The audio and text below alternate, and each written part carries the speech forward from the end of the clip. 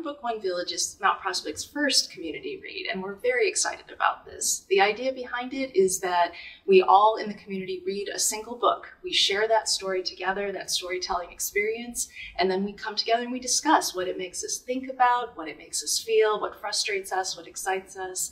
And in that, we discover both what we have in common and how we look at things differently, but through that, create a better sense of understanding. I think we can all agree it's been a rough couple of years, and although that's not the only reason we're doing this, it did feel like this was the right time to bring us back together instead of living our lives in our separate circles, our separate isolations, to come back together and remind ourselves what we have in common. Most of all, though, I will say that it's because the community has asked for it. They've seen these initiatives nearby, we've long wanted to do it, and it felt like this was the right time. To have a meaningful conversation, we wanted to choose a meaningful book, but it also needed to be one that we were excited to read. And we are very excited that we found the right one in The Other Americans by Laila Lalami. It's been a long-time staff favorite, and we felt like it was a good time to bring it out to the community. One of the reasons we chose this book is that it offers something for different readers. If you are someone who likes a little mystery, a little bit of a relationship story, a family drama, if you love beautiful writing, there are different gateways,